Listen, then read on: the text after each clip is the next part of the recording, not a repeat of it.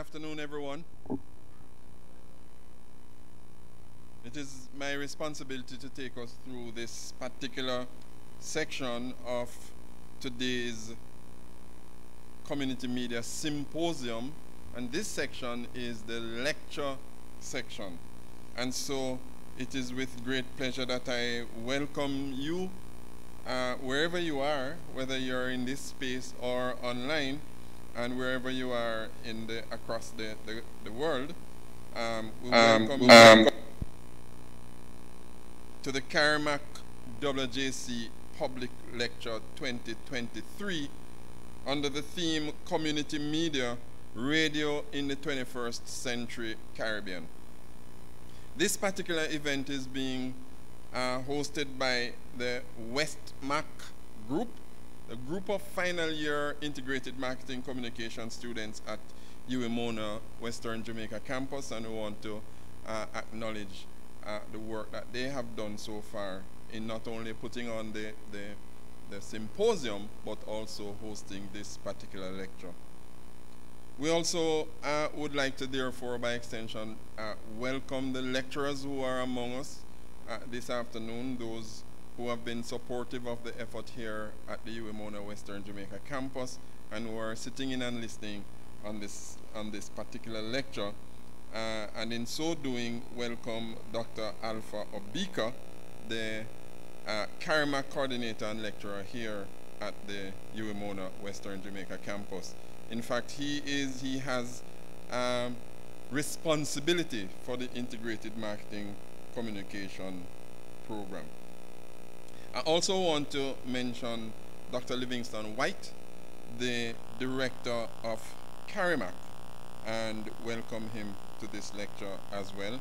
Thank you very much for your leadership of the School of Communication, and we appreciate the support that you have been giving us. I want to welcome our partners from across the Caribbean, UNESCO, other organizations that have always supported the community media, and in particular the development of community radio across the Caribbean space. Our friends, wherever you are, thank you very much for engaging with us this afternoon. I want to take the opportunity to remind you that this week is CARIMAC Open Week, and today would have been the kickstart of that week, and tomorrow afternoon we have the Agri Brown Distinguished Lecture Series, and that will be done by Dr. Caroline Walcott. In fact, I've been saying that we have two Caribbean persons presenting, one in this lecture and one tomorrow, who are actually natives of Guyana. That's quite an interesting coincidence, I think, Dr. Obika and company, that we'll have Dr. Walcott tomorrow as well as Dr. Rampasad today. Folks,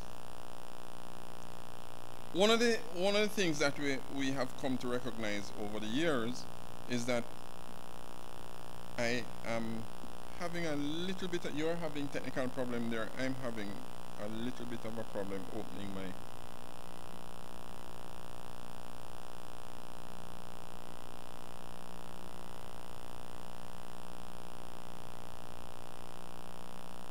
my thing. I think I have a challenge.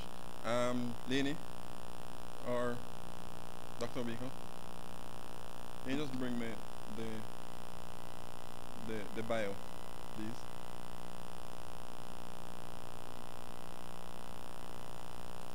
All right, it's yeah. So one of the things that we want to recognize, community media have not really been getting the kind of support that we expect it to be given. And broadly speaking, we think that it's an area that would be we not only need to do deeper researching, but also to see how we can expand the thinking and the practice around community media. the fact is that community media continue to play a critical role in the development of our society. And especially in this new digital age, we need to deepen the conversation around what the impact, how it has evolved, how it has served the whole evolution of Caribbean media in general, but certainly how it has contributed to the development of communities across the Caribbean space.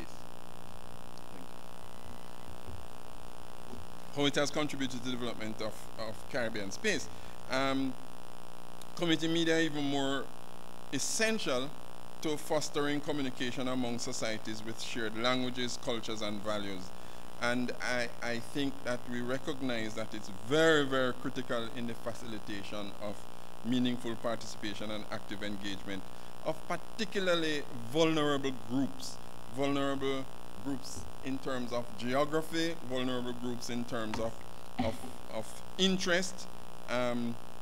There is a lot that is happening. There are lots of underserved rural and suburban communities that depend on the community radio in particular to present the issues and the challenges that they're facing at the community level.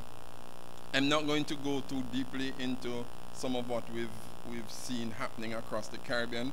UNESCO would have shared in some of that and shared in the experience. We know that some of the groups that are particularly in Jamaica, we have groups in the rural part, and we also have community stations in the urban centers, but certainly we have seen the impact of community radio on the development of rural spaces. Jet FM in St. Mary, for example, Radio Abeng up in Akompong, More FM in Montego Bay, here in St. James. These are but a handful of community radio that's playing critical role in development of media and the development of the varying groups across, vulnerable groups across the Caribbean space. As we watch the information communication technology changes with such rapidity, and we see more and more the engagement in the social media spaces in particular, it is even more of I would say an imperative that those of us who are engaged in media, that we seek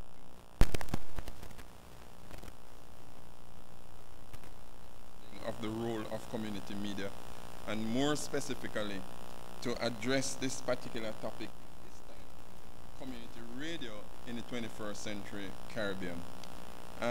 So we have pulled together an interesting panel of presenters, but for this particular lecture, we have asked a colleague who has been doing tremendous work in the community media space.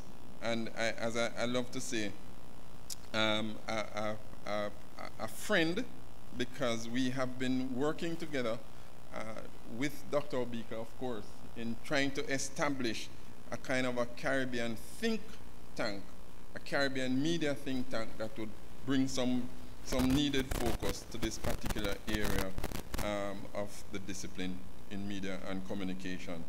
And so it is with great pleasure that I introduce to you Dr. Tejrani Rampersad Shorka, my Guyanese colleague from the University of Guyana originally, to do this lecture this afternoon. She's an experienced professional with a demonstrated history of working in education, research, and audiovisual production right across all these industries. She's skilled in a variety of areas, both in the theoretical and practical aspects of media and communication studies, with a strong focus on behavior and social change communication. Her creative abilities include photography as well as the production of content for audio, video, print, and multimedia platforms. As an academic, a researcher, and a human being, she is interested in works that encourage positive social change. She believes that the transformation of societies should be in keeping with basic human rights and a strong respect for cultural diversity. One of her guiding philosophies is to live like it's heaven on earth, and as such, she identifies as a citizen of the world. In May 2020, she was awarded the Doctor of Philosophy in Communication from the University of Hyderabad, India, with the thesis titled Mapping Community Radio in South Asia, a systematic analysis of the alternative mediascape in Nepal, India, and Bangladesh. Prior to this,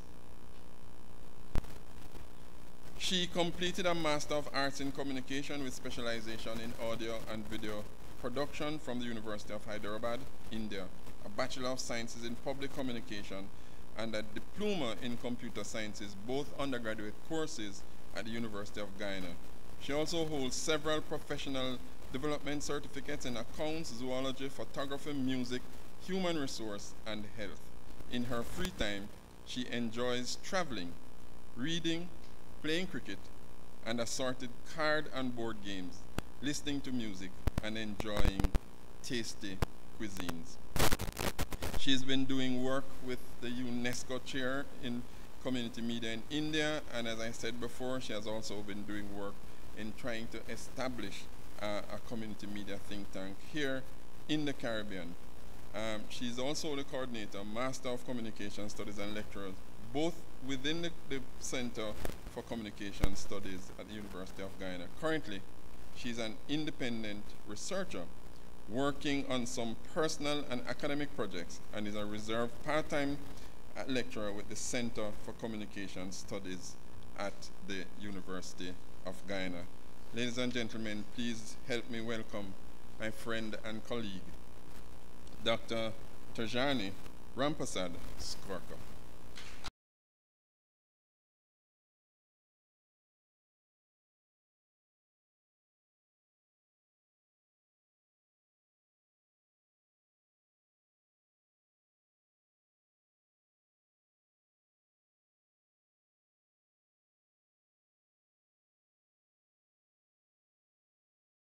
Thank you. And visible.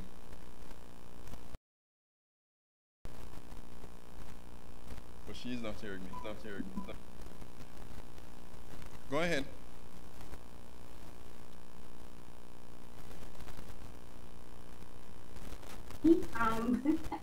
It's just gone 10:18 here.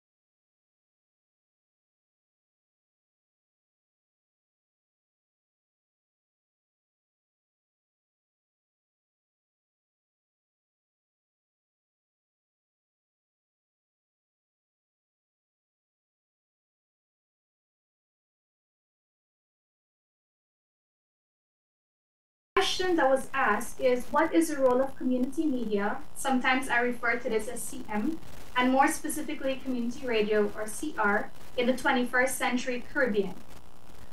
In order to address this question, I've divided today's presentation into 4 parts. The first would be situating community media, and sometimes I will use these terms interchangeably within this particular guest talk, but if I say community media, I'm also referring to community radio. I will share quite a lot of the developed framework from my reference doctoral project with you, which will all tie into the third part, which is the mapping CR in the Caribbean region. And then based on all the information I would have uncovered so far, proposed role of CR in the Caribbean from these global lessons. Okay, I'm seeing that you cannot see my screen. 1 second.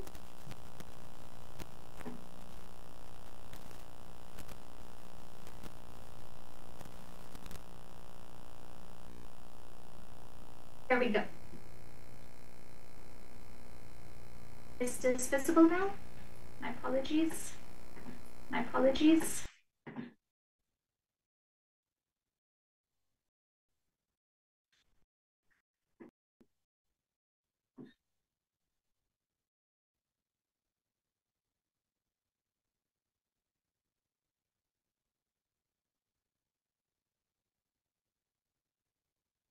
Yes. So unfortunately, my chat just disappeared. It might be a bit of the internet connection. Yes, so as I was saying, this is the layout for today's presentation. The first part, situating community media. So I will jump right into that. So I always like to start something off with a little bit of a quote from some of the readings that I've gone through. So today's one is from Gerard. An alternative to commercial and state radio, community radio's most distinguished characteristic is its commitment to community participation at all levels. While listeners of commercial radio are able to participate in programming in limited ways, CR listeners are the producers, managers, directors, evaluators, and even the owners of the stations. So as we go through today's talk, just keep this in mind. When we talk about community radio, the listeners are also the producers, managers. Basically, they run the community radio stations as well as they are part of the audience that these stations broadcast to. So keeping that in mind, I always like to go from a broad picture also. So community radio fits into media, but what is mass media? Media is a broad term that encompasses many different forms of communication outlets used to distribute information, entertainment, and data. Mass media relates to those forms that can reach mass audiences in short amounts of time via content broadcasting. Media includes social media, film, radio, video games, books, magazines, television, and so forth. So just getting an idea of what mass media is. And I think quite a lot of us, if not all of us, are very, very familiar with this. But the question stands to reason, if we have mass media, why do we need community media? And before I get into that, I just want to share some of the quotes that I found. So one of them by Beauchamp and Baran, mass media entities are commercial businesses focused on profit making through entertainment. So this is how these two authors see mass media. Jim Morrison adds something that's one of my very favorite here. Whoever controls the media controls the mind. And it's something like the media is the most powerful entity on earth. They have the power to make the innocent guilty and to make the guilty innocent. And that is power because they control the minds of the masses. And the final one here, to be honest with you, I worry about concentration of ownership in media, where you have a handful of media conglomerates largely controlling what we see, hear, and read. So this kind of jumps into the idea of why do we need community media. So before why, we should understand what is. So what is community media? And by extension, CR. So some of the universally acceptable foundational aspects associated with CR, some of the ideas from the thinkers in the social and behavior change communication field, this is what I had to say. So CR ideally operate on a not-for-profit basis. They feature content produced by the local communities, and they are owned, operated, and managed by the communities they represent and produce content for. So things to keep in mind again, not for profit, produced by local communities, owned, operated, and managed communities. So overall, when we're situating community media, when we're trying to get the idea of what community media are, what community radio is, this is what I found to be a somewhat encompassing explanation. So CR is used by marginalized communities to share their own stories, Firstly, among themselves, and secondly, with the wider population, since they or their stories are often ignored or minimized by mass media. They provide a voice for the voiceless. And this is something you will see in quite a lot of the literature.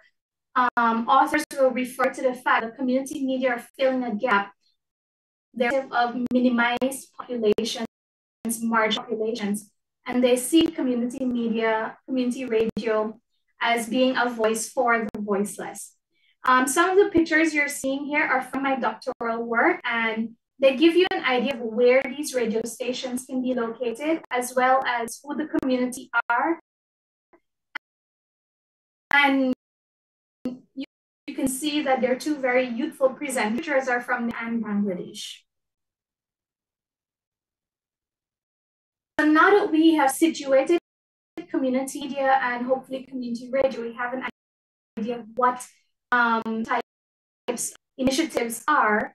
I'd like to now present some of the doctoral work. And again, these are situated within the part of the question, the global lessons part. So in my doctoral work, obviously I cannot share everything with you in about 30 to 40 minutes. So I've selected these 5 areas and I will go through them. So the first one is to understand the South Asia region. And I'm sure that you will see quite some similarities with the Caribbean region there. One would be based on the conceptual framework that was developed. The third part would be the methodology, very quick. The fourth one would be the community media, the community radio database that I created through my doctoral work. And the fifth one will give you some insights into the thematic areas used for understanding CR. And again, some of the pictures you see are from the South Asian region that I took. You can see that some of them are very rural, some are urban. The work that some of the people are involved in, and of course food, because that is a very good identifier of regions, some similarities there. So onwards into the second part of the presentation. In the South Asian. When I addressed South Asia, I was addressing 8 countries in particular, focus on Nepal, India, and Bangladesh. So the 8 countries would be Afghanistan, Pakistan, the Maldives, Sri Lanka, Myanmar, Bhutan, in addition to Bangladesh and India. So what does this region have? What are the unifying factors for community radio within these 8 countries? So they have large regions that reside in rural areas. There's similarities regarding politics and the culture there. And there's a common development logic that prevails within the region, where a lot of people think that development meant taking ideas from Western or the more developed countries and just transposing them into these societies. Initially meant taking ideas from Western or the more developed countries and just transposing them into these societies. However, what happened is that you find that one size does not fit all. So the community radio was used to encourage people's participation in their own development. So the use of these media enabled people's inclusion in society on their terms through self-determination, using their voices and participating in decision-making processes that affect them. So that's just a very simplified way of looking at the South Asian region and finding these unifying factors for community radio. So the next part gives you some insight into the conceptual framework. How do we look at community radio? So there are a lot of different concepts and conceptual works that can be used, but these were the 5 that I found useful for the work that is being presented and that I hope can be used in the Caribbean. So we looked at the paradigmatic shifts in understanding communication. And this is basically understanding how we move from a diffusionist era to a participatory era. So when we talk about diffusionist, we're talking about that idea of broadcasting, where somebody goes at a radio studio or a television studio, and they're just basically broadcasting content to the masses. What happened is that there was a shift in that diffusion of information, the broadcasting, to having more participatory aspects of it. This is where it was no longer a one-way flow of information, but you saw information going back and forth. People are now interacting with the content and giving more feedback. They're becoming more involved. So it was participatory. Then we looked at participatory communication and development.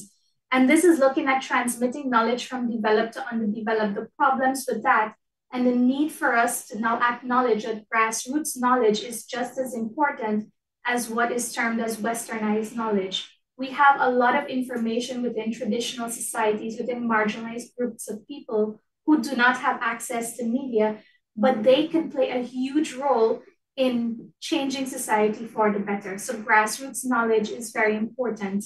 The third one, conceptual framework, was looking at the public sphere, counter-public sphere, and civil society. And all of this was just within the arena of looking at the traditional public sphere where educated people were the ones with the loudest voices there, and those who are deemed as being uneducated because they do not have formal learning, they were marginalized, they were quiet. So this is where the idea of the voice of the voiceless comes into play with the counter public sphere. We're looking at having an active civil society that can now bring about this change that community radio is there for. The fourth one, conceptual framework that was used was community. And obviously we're talking about community media and we're talking about a subset community radio. There's also participatory video, theater, and so forth. We need to understand what community is. And there are several ways to approach this, but the two that I found most useful were that community can be defined by geography. We're looking at the physical boundaries. So for example, we have countries in the Caribbean area, we have Jamaica, we have Guyana, we have Trinidad and Tobago, and so on. Or we can be talking about a community of interest. And this is where people who have same thinking form a group. So for example, and since we're doing this from Jamaica, you will have Jamaicans living in the diaspora. You have Jamaicans living in the United States of America, but they're still interested in Jamaican content. So this is where that community of interest comes into play. And something that is very useful within this whole notion of community is that community is defined by who it includes as well as who it excludes. And the final conceptual framework that was utilized was alternative media, community media, citizens media. And what was found here is that there are a variety of terms for the sector that challenge the status quo. While we are saying community media, community radio, we find that they're very similar initiatives out there, but they're referred to by different names. So for example, you have development media, you have radical media, and so forth. Basically, within this whole arena of alternative media, we're looking at media that bring about changes in power relations that are there. We're talking about media that grant access to marginalized people, they encourage participation, and there is representation of the society at large. So that's a very, very quick and simplified way of looking at the conceptual framework that was used. Again, I say these are just 5 areas, and I'm sure through different readings, especially specific to the Caribbean region, you might find quite a few more. Very, very quickly, I will go through the methodology that was used in the doctoral project. So a mixed methods approach was used to explore, analyze, and describe the CR sectors in Nepal, India, and Bangladesh. And what you see, these terms explore, analyze, and describe, it shows that it's a first time bit of research that was done at this level, mapping a region as a whole instead of looking at just initiatives within specific countries or just looking at countries. So it was very exploratory and it was very descriptive in nature. I used a mapping methodology because I want to see the patterns, I want to see the graphic representations of the knowledge, experience, and the perceptions of the people who are operating within the community radio space. And when I talk about mapping methodology, I'm not talking about the ones in geography alone. I'm looking at thematic and conceptual mapping as well.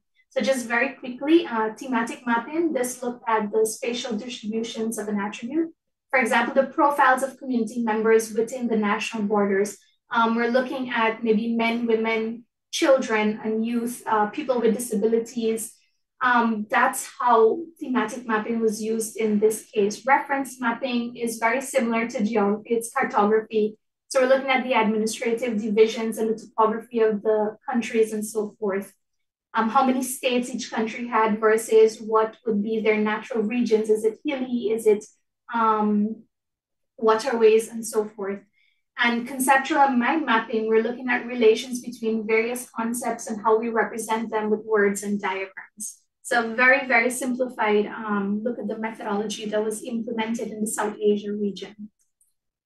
Now, having run through that very quickly, I know it was quite a pace, but I needed to set that little bit of context. So one of the major outputs from my doctoral project was the community media database that I developed. And in this database, there were two major aspects. One would be looking at country mapping, and the other would be looking at the mapping of initiatives. So within the country mapping, based on the desk review work that I did, I was able to pull out these main categories of information that existed: management and networking, policies and guidelines, economic sustainability, community and participation, programming, technology, and infrastructure. So within management and networking, in Nepal, India, Bangladesh, you can see that there were different types of initiatives there, organizations that helped with the networking and helped with the setting up of these community radio stations and the running of them. Notably within Nepal, there was Akarab, and this is the main community radio organization there. India, they have these Sammelans, they're called on World Radio Day, February 13th, almost every year. I think during COVID, they didn't have them, but now they're back on track. And this is where a lot of the networking opportunities happen. And the Sammelans are organized by the Ministry for Information and Broadcasting in India. In Bangladesh, they have the BNNRC, which is a key organization for helping the community radio stations to be set up. Policies and guidelines, looking at this bit of information, what was found is that you have the national level media laws, but then you have CR specific policies in some countries. Then you have guidelines that are not legally enforceable, but they're things that practitioners sign on to. Economic sustainability addressed areas where there was funding for these stations. And at the time when this research was conducted, between 2015 to 2017 desk review, there was no information, as you can see there, about economic sustainability of these stations, initiatives within India. Community and participation looked at the members of the community and to what level they participated in these initiatives. For example, the desk review for Nepal, we only got inferred information about the communities. There was none specific, but when you read, you can get an idea that they have people participating. There was some generalized information about the community saying that, you know, we cater to about 100 villages within the reach of the station or something like that. Bangladesh had very, very specific information about their community participants. Programming is looking at the type of content that is available via the stations. And you can see limited information for Nepal and India, but Bangladesh had a little bit more and address the thematic areas. And then technology and infrastructure, you're looking at the set of the physical spaces where these stations are set up, the size of the stations, how many rooms they have, what type of technology you're using, their transmitters and so forth. So this is what was found in the desk review from a country's perspective. From an initiative perspective, with the desk review, information about the very, very specific stations, what was found is that you had information about establishment, when they're establishment, where they're located, contact information, the profiles of the communities, the type of programs, and basically what the stations were involved in. So remember, this database was set up initially to see what information existed there. And with the initiatives, information was collected from July 2016 to 2017. I will not go through all the very small graphs. I'm sorry for those who might be connecting via a cell phone or a smaller device.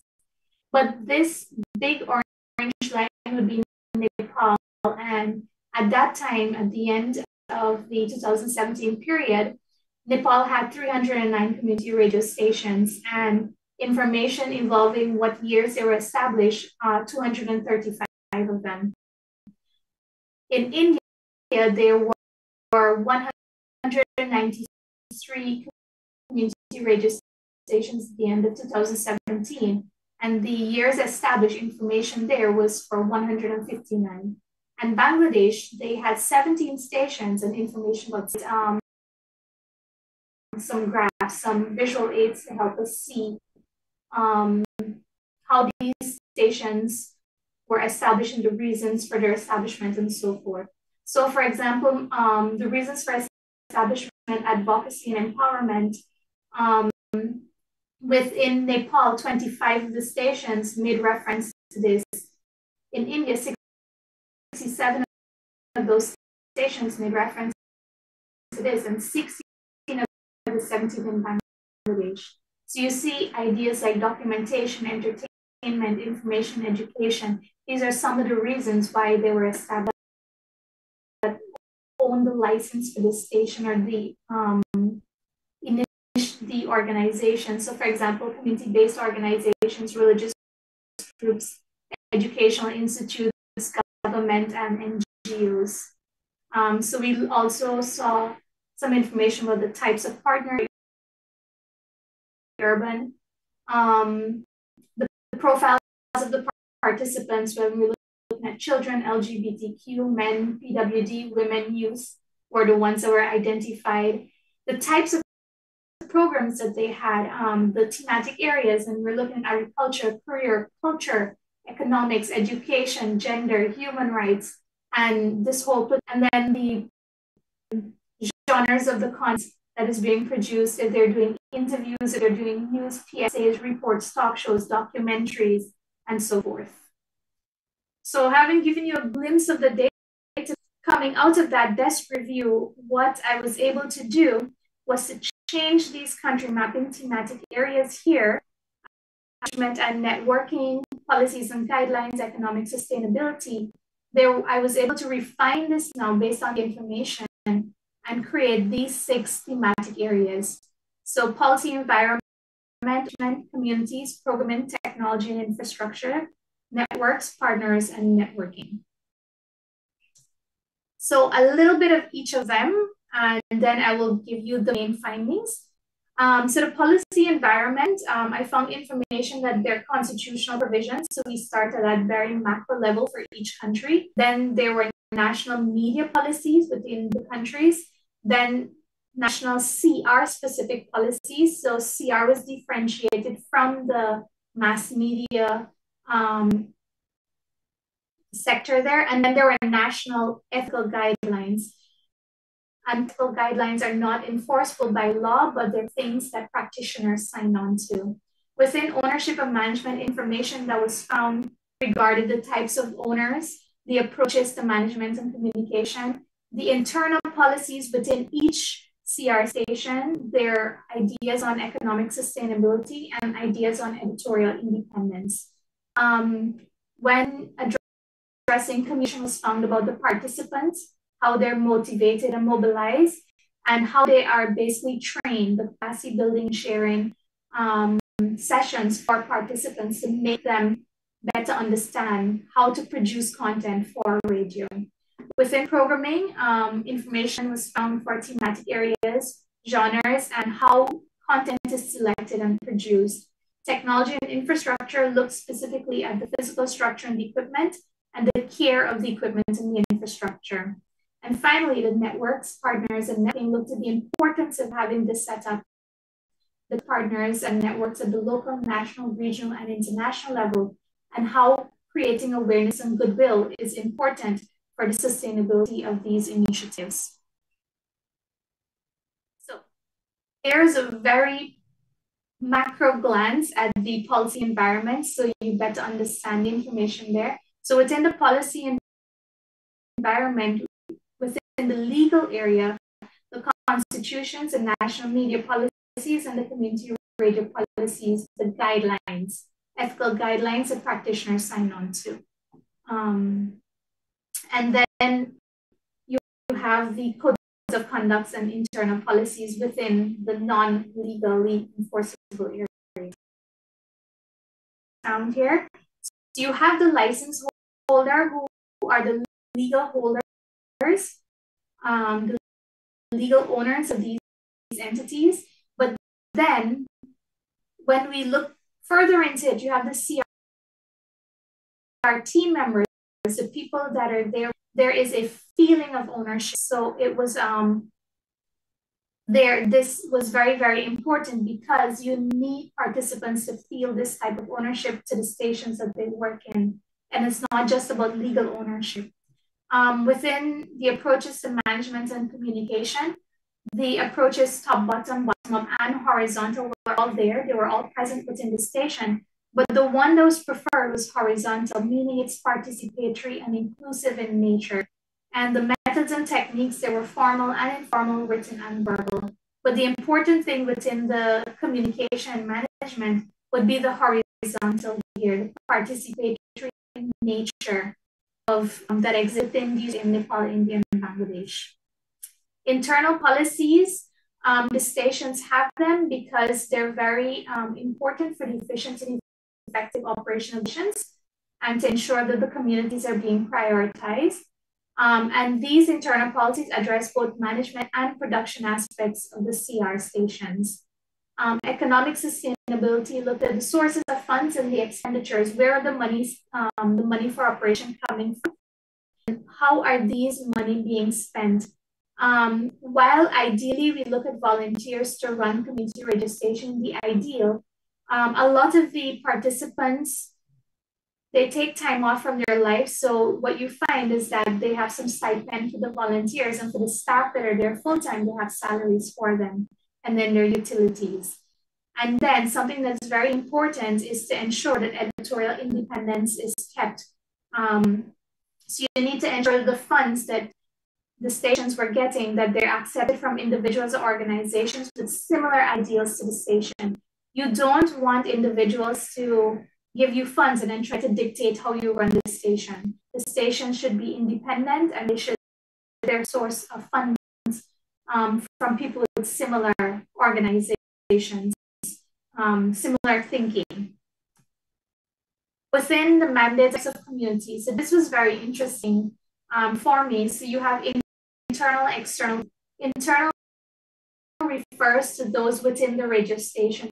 So we have the staff, paid volunteers, and then quite a lot of them have management communities that are there for consultation and input, but not on a daily basis. Within the external community, those who do not produce content, and then the general community. And communities, motivation, mobilization, you're looking at how they involve the wider community. So they have consultation, feedback sessions. Something that I found interesting is that some stations will send out their staff and their producers to talk to community members wherever they are. If they're in the farm, if it's go to the farm to say, did you listen to this program? Did it, was the broadcast good? Was the information good? What did you think about? Do you also want to produce some content, or do you have some ideas? Or would you like to do an interview with us for content for the station? So this is how they motivate their community members to participate also. And capacity building and sharing, you have the general awareness and creation of activities there. So they're going to be talking about, this is the station, it is your station, you can come and participate, you can produce a program if you want. Then there's the introductory sessions where they say, you know what, this is how we do, this is how we record using a recorder, this is how we edit audio. Then the refresher sessions and continuous trainings that happen throughout the time. Within programming, what I found was that about 80% and 95% of the content was produced by the community radio stations. The remaining percentage were from government advertisements and PSAs. And thematic areas, a little bit repetitive here, diverse and development and entertainment focus. Popular genres were thematic areas, were education, gender, environmental, entertainment, and health. Production genres, again, interview, PSAs, talk shows, dramas, a plethora of views to share the information to the community. This is a simplified way of looking how they select content for production. So what happened is that you have the CR team who are also members of the community putting ideas. You know, we have this holiday or this festival coming up. Maybe we do a feature on it. Then based on feedback that they get from the community, they will now create new programs or delve into an area about it. Then donors also have some input in the programs that are broadcast. They say, you know what, we like the human rights section, or we'd like to give you money, but we want for you to do more information on this. And then you also have international NGOs and the local NGOs. They have projects that are there. And this also informs what type of programs are selected and produced. And then the station's broadcast schedule also influences this, while that also influences that. So within technology and infrastructure, basically what was across the board is that all the radio stations had some sort of an office and reception area. It could be one room that doubled as both.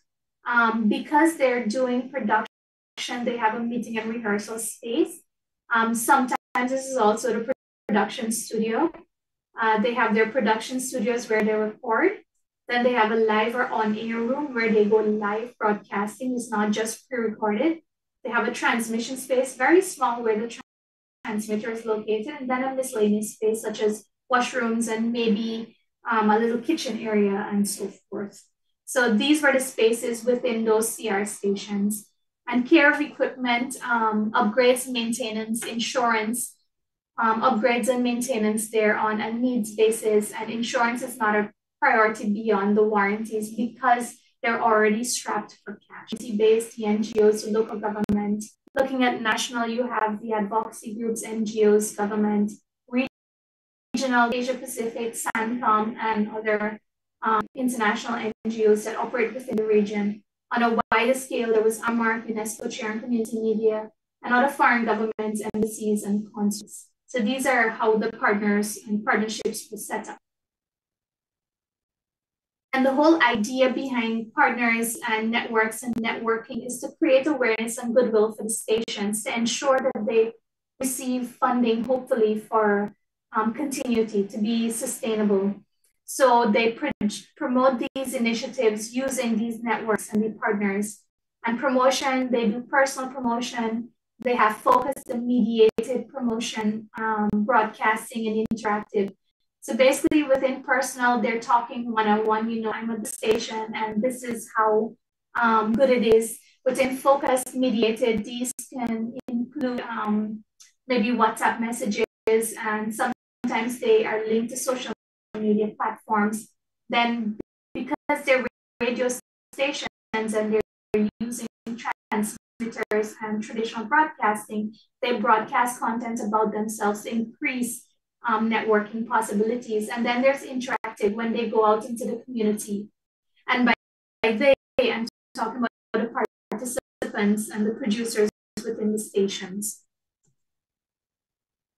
So Dr. Pendergast was talking about us forming a collective within the Caribbean region, and the ideas behind that are pulled from my doctoral project somewhat, the database idea that I want to put there. So what is the project about within the Caribbean region? Researching community media practices and initiatives in the Caribbean with the aim of creating a consolidated body of work that encompasses the region, a macro level focus. This is geared towards strengthening the community media sector of the community region. So basically, the project that I've started some work on, and it's been a little bit stalled for personal reasons over the last year, but the idea is to replicate the type of research that was done within the South Asia region, within the Caribbean region now, to form that kind of consolidated work. And by Caribbean, it is a large area, but CARICOM is being used as the general with specific focus on Barbados, Jamaica, Guyana, and Trinidad and Tobago for the initial implementation. So research in these areas, a lengthy desk review, the creation of a Caribbean database will focus on these 4 countries. And then when that has been fine-tuned and the thematic areas agreed upon and the research instruments revised from the South Asian region to be more Caribbean specific, it will be applied to the wider Caribbean area, and by Caribbean, the other CARICOM countries, and hopefully beyond that too, to the non-English speaking Caribbean countries. So the reasons for a project like this, and I find this important to go through before I get to the final recommended rule for CR. So the reasons for this project, it is hoped that the outcomes of the proposed project in the Caribbean would result in 1, more research into the community media sector within the region, creation of awareness about the sector and its possible benefits to the positive growth and development of societies, 3, capacity building of practitioners and stakeholders, 4, advocacy for more policies and guidelines that support the growth of the sector, and 5, networking activities to support all of the above. So these are the 5 that I'm focusing on, but if there's a replica of this project or someone who delves into it more and wants some other outcomes, that is definitely welcome. So what am I getting through to with all of this information by giving this very quick peek into the work done in the South Asia region? By looking at that region, the South Asia region with specific reference to Nepal, India, and Bangladesh, we're hoping that the information, the lessons learned there from that perspective, and from looking at other areas such as those community radio initiatives within Africa, and then there's also Europe, and then there's North America, that we can have a more vibrant community radio sector within the Caribbean region, and hopefully it goes beyond Caribbean community radio and gets into community media. We look at videos. So based on those global lessons, the recommended roles for these radio stations, these participatory initiatives within the Caribbean would be, and these are recommended because based on the project, they will be finalized. 1, serve geographic communities and communities of interest. 2, provide a voice to the marginalized groups. 3, create a platform for diverse voices and opinions. 4, produce complementary and alternative content from the mass media. 5, highlight and promote local and regional identities. 6, encourage open dialogue and democratic processes. 7, contribute to social change and development. 8, promote good governance in civil society. And 9, provide capacity building opportunities in audio production and radio broadcasting. So with this, the recommended role, I bring this talk to a close. Quite a lot of information there, I know. Thank you very much, Tajrani. I hope you're hearing me. I'm not now seeing your face. I'm trying to get back into the Zoom window, but I'm hearing you loud and clear. You probably should tell us a little bit about that photograph. So that photograph that you're seeing is actually a crop photo from my personal leave. I was pregnant and I now have a almost full baby girl, so she's been tempted to stall in project. That's another reason for us forgiving you for not being as active in terms of the community media think tank. But we really thank you for that presentation.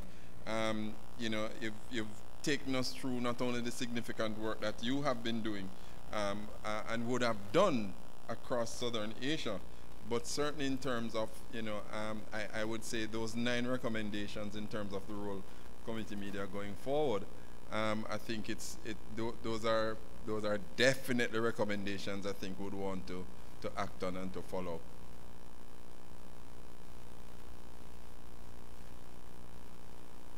She's still hearing me? Yeah? Okay. So I think we have a few questions for you, Dr. Rampersad. And I think my team is going to help me with getting the questions to you. The first one I have here says, of the 5 concepts in the conceptual framework, to what extent can the different concepts be combined in terms of mapping community media? Would you consider combining them, and if so, how? Okay, so the concept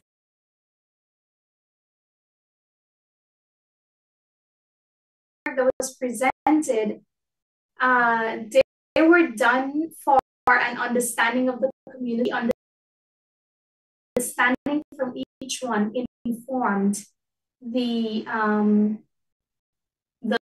background basically for my research work. So they were already combined in a way.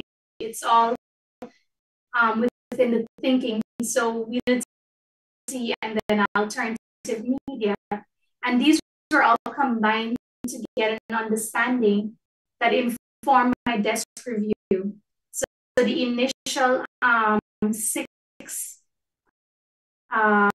thematic areas that were used for the country mapping, they were based on those 5 conceptual areas, the thematic areas that were referenced, and then refined when the desk review was completed for the technology and networking. What I would say, since I know that a student actually asked a question, is that we look forward to see how they actually would develop on some of these conceptual these concepts that you would have presented, to see, you know, how we can actually deepen the research work. And certainly I know some of them would be looking towards going on towards doing graduate studies work, so we may be having another kind of conversation there. There is another question in terms of the work that you have done so far. When you look at the similarities with Southern Asia and similarities within the Caribbean, what are some of those commonalities that you're seeing? The similarities, differences, and what are those that you would want us to, if we were to highlight a couple, what would those be?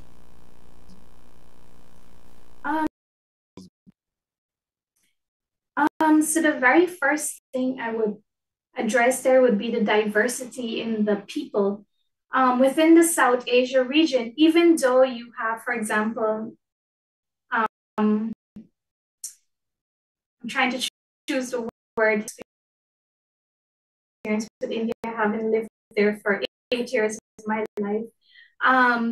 We talk about India as having Indians, but when you get there, there's so many differences within that population based on the cultures within each of the regions, within each of the states. So for example, I can pull from a Hindu background because that's my heritage. We practice Hinduism quite differently in Guyana than it is practiced in the different forms of God and so forth.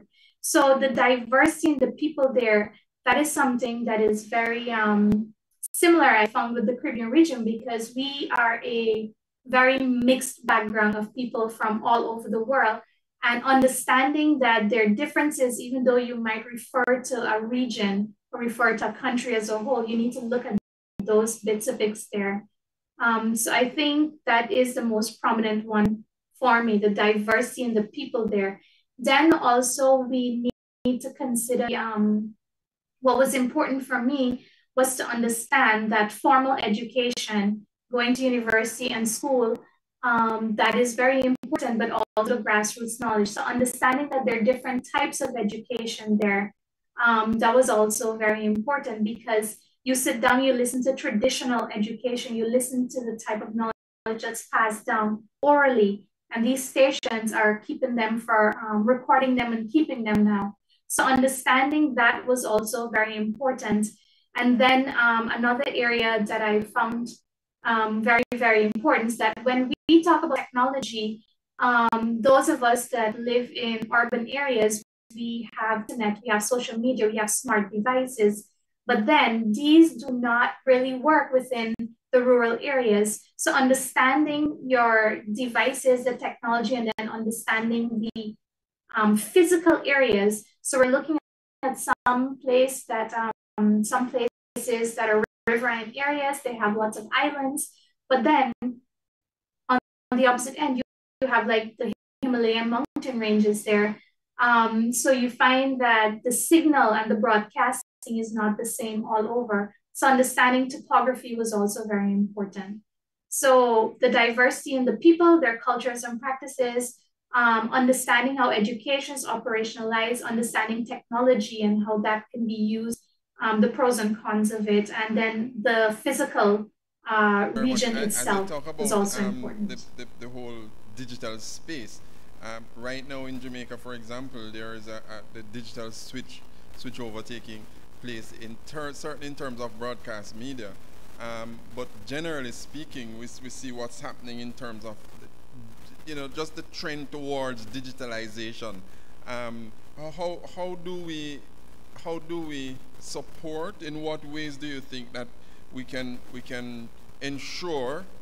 What do we do to ensure that we don't lose the community radio, the sense of community radio, and what is possible within those communities? Okay. So this goes back to who the participants are, who are the people that are within the station. And this would be trying to encourage the community members to become the producers within the station. And this comes to that whole section on creating awareness about the station self and getting them more mobilizing and motivating community members to participate. So that is one way of ensuring that the stations stay true to the content that they are broadcasting. But something I would like to say is that while we look at globalization and digitization, something that I found through my travels in the South Asia region is that the producers, they were not really concerned about broadcasting to the wider population. They were just concerned about broadcasting to their small community areas that are there. So if they're located in a village with about 5,000 people, those are the people they're catering for. If they have access to the internet and so forth, they will put the content on social media. Some of them have Facebook pages, some have websites, WhatsApp, sharing the audio via WhatsApp Messenger is also there. But their main concern is to broadcast content for their communities.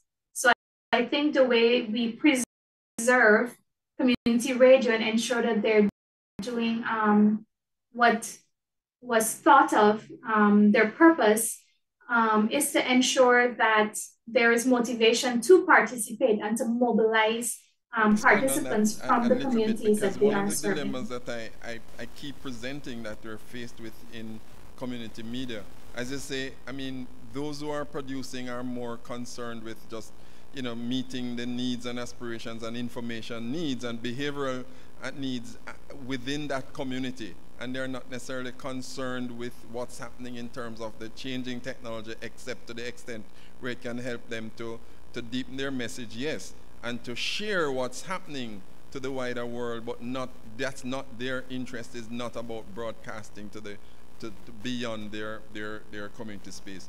So you encourage participation. It's all about empowerment. And then, interestingly, when these volunteers and these community people develop the required skill set to keep their community media enterprise going, then they're snapped up by the national or those areas that they're thinking of getting into in the first place.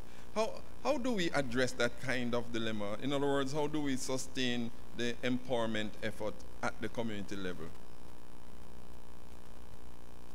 I was able to the empowerment effort at the community level.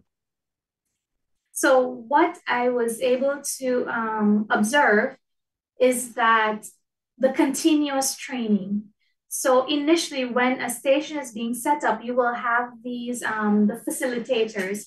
For example, the INGOs that will go in and help them to build a station. Then you will have professors and communication students that might go in to help train them on how to record, how to edit, how to present on radio, the nitty-gritty, as I call it, the specifics.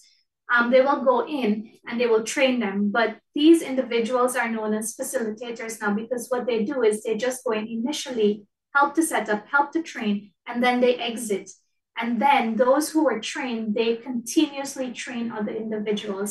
So what I observed is that some of the producers, they will now take over training sessions, capacity building and sharing. That's where those terms come from. They would now have those sessions, and when new volunteers and participants come into the station, a cycle of capacity building and sharing happening there. And it's funny that you say that once the community radio participants are trained, they're snapped up by media entities. I also observed that a lot of the participants who were volunteers, they were volunteer producers getting stipends. Once they're trained and they will spend a couple of years and establish themselves, they move on, and that's very okay. A lot of them move on to media entities, but quite a lot of them moved on to university to study and to work within the development sphere from a different area. So you have that empowerment that is also happening and continues to happen outside of the station, outside of the community space. But specifically, the continuous training of participants and volunteers to ensure that as some leave, you have some. I have two final questions for you. The first one really has to do with in terms of the lessons learned from your research in Southeast Asia. How do you think we can apply that to the Caribbean region? Is there a specific lesson or two that you have, you think would definitely need to be applied within the Caribbean space? How? Space how?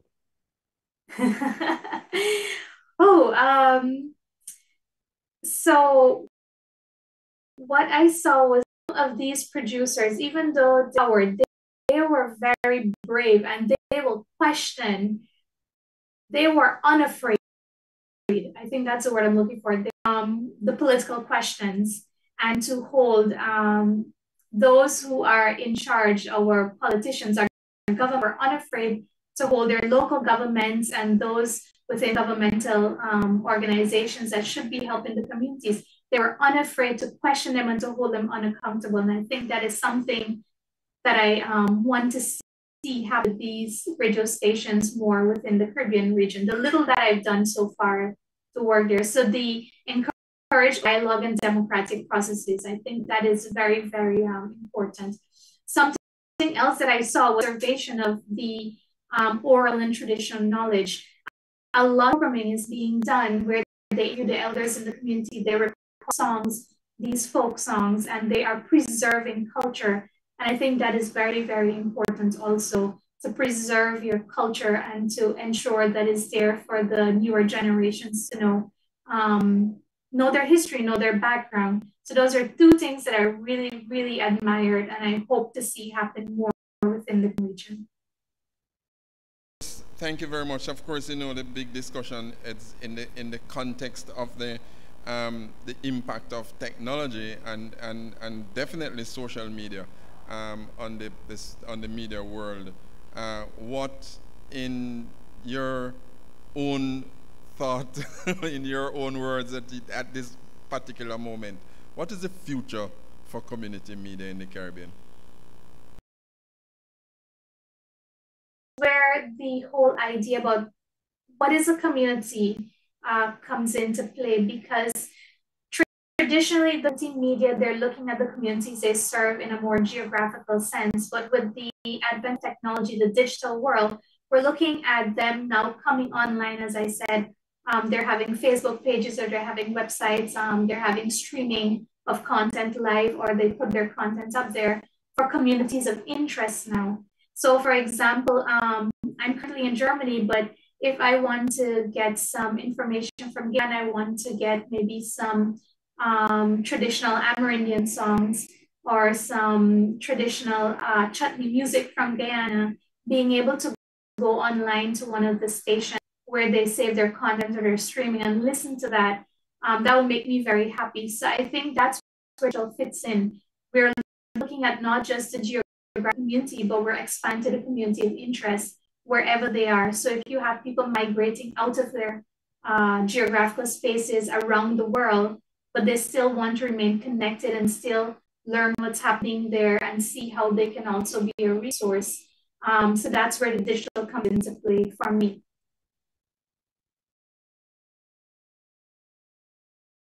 Just put your hands together for Dr. Tijrani Rampasad Skorka for that very engaging lecture and discussion. I just want to, in closing, underscore a couple of the points that you made, certainly in terms of recognizing that there is participation plays a key role in the sustainability of community radio.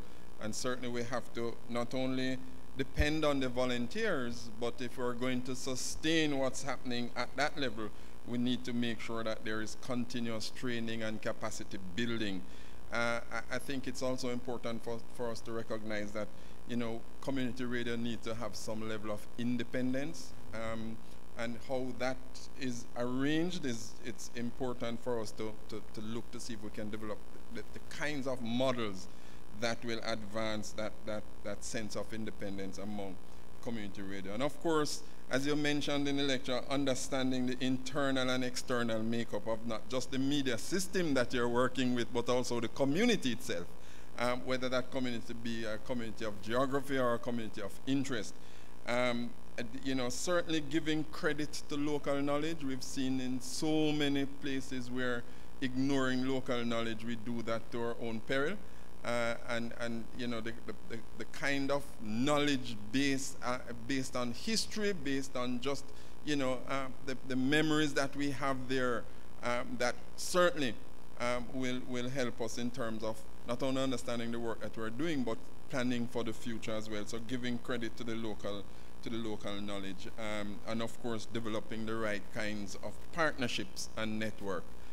This partnership and network that we have seen, certainly through you and the University of Hyderabad, as well as the work you're doing in that region, and bringing back home some of that to the University of Guyana, and with all of us working within the University of the West Indies, Mona campus, and specifically the Western Jamaica campus. That's part of the partnership that we're networking that will help us to advance the discussion within this area, and certainly development of the particular area of community media and community radio, in to be more specific. And as I said when you just ended, we're definitely going to have to work on actioning some of those 9 recommendations that you have left with us.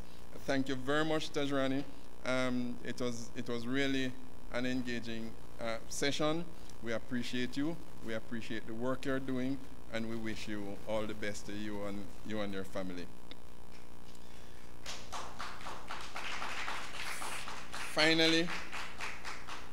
Finally, I want to thank again all the lecturers who have contributed to this event, and we single out Dr. Alpha Obika, our coordinator and Karamat lecturer here.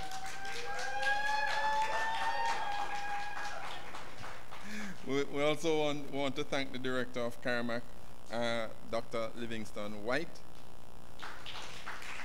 I think there was a note I saw that the Dean of the Faculty of Humanities and Education, Professor Coenberg, had joined us, and thank her for the commendation. Thank you very much for the support.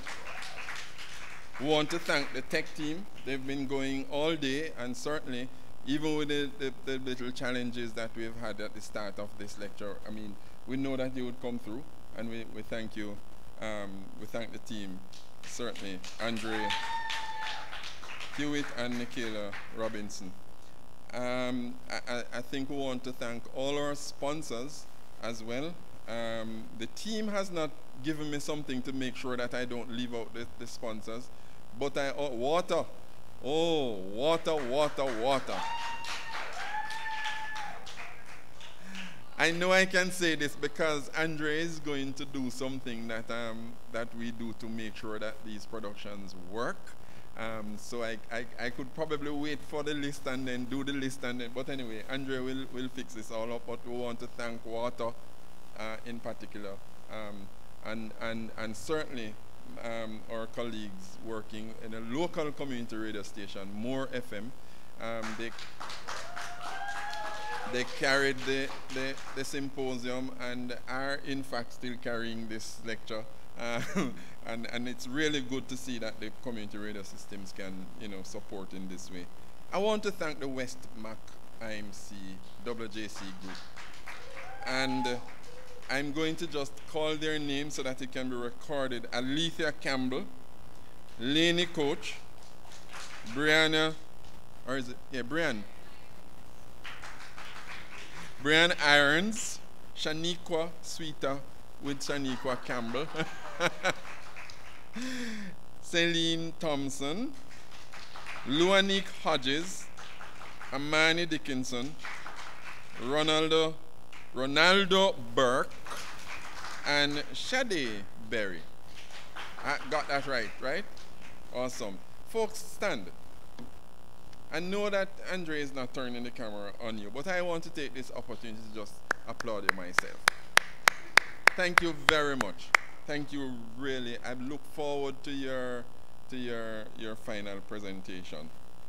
Yes, I do. So, and of course, thank you all who have chosen to participate in this lecture, and we wish you a good evening. Actually, I should just say good night, everybody. Thank you.